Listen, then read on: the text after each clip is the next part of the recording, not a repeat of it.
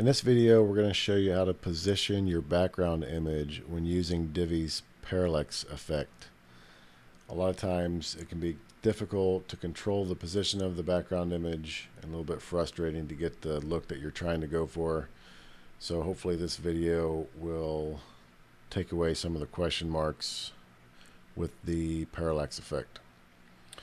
So what we're doing here is on this demo page that I created, we have a full width section along with a full width header module, and I've added some placeholder text and some padding above and below, and then I've added my background image, turned on the parallax effect, and modified it so that we got this nice big breathable room here for the parallax to scroll.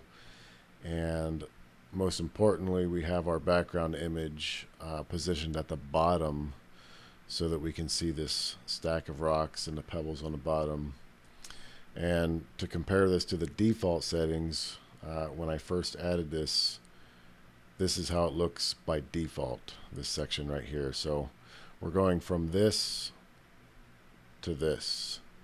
And I'm going to show you the CSS that we added to do that, and then also we'll link to the post so you can copy and paste that.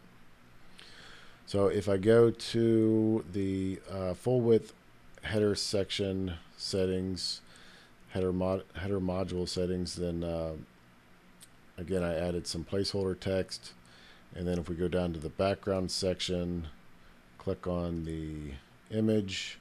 Here's my image that I added, and again this is a 1920 by 1080px. This is a pretty good size to start with, but you can play around with that depending on the effect that you're going for. And then I turned on the use parallax effect toggle, and we're using the true parallax method versus the CSS just because it gives a nicer scroll effect. And once we had those set, I went to my advanced tab, CSID and classes, and added the bottoms up CSS ID. This is just so that I can target this specific full width header versus the default one here. So more than likely you're only going to have one per page, so you may not need this, but just so you know, when you're looking at the CSS, that's why we're targeting a CSS ID. And so if I go to my page settings and then go to the advanced tab, custom CSS, this is where I've added all the CSS. A lot of this could have been done within the module settings, like the padding and the text align center, but I want to do everything here so that you could see everything easily, copy it easily if you wanted to, and then also so that I can explain, some of what's going on here. So the main thing here is this, we're targeting this ET Parallax BG class, and this is what's positioning our background to the bottom of that container.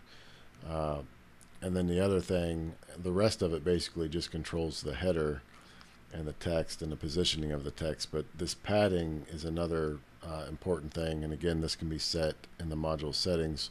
This is what's giving us our breathing room above and below our text so that we have a nice large window to get that scroll effect. So I change these values differently on different screen sizes using these media queries, and you can take a look at that.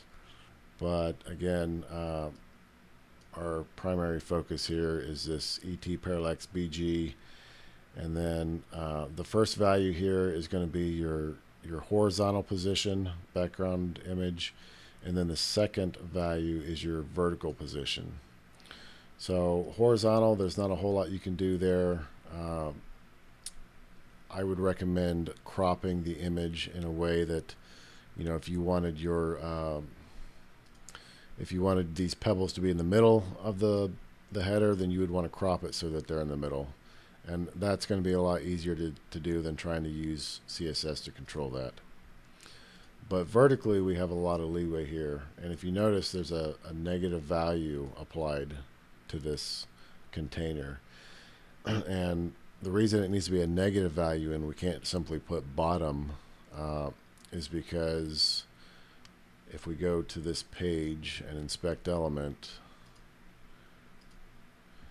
you can see that this ET Parallax BG container extends past the header. So here's the end of the full width header section, and here's the end of the parallax background section.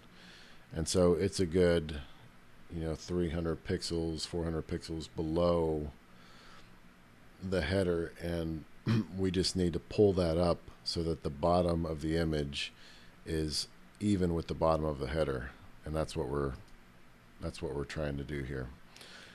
And the reason that we're able to do that is because we have this 1920 by 1080px. So if we had a slimmer, wider image that was more landscape, then it would be difficult to do this without creating an empty space at the bottom of the image and the bottom of the full width header. So we want to use the right size image, and this is a good image to start with, and then we need to give it a negative value to that background container. And again, this is the default. So the default is it's centered horizontally, and then the background image is in the top of, it positions the image at the top of the image. And you can see this is our top of our image with the peach color, and same thing here. And then by adding the negative 250px, we can pull it all the way up so that the bottom of the image is at the bottom of the full width header. Hope that clears some things up and is helpful. Please check out the post and comment with any questions, or if you have any suggestions or improvements, those are welcome too. Thank you for watching.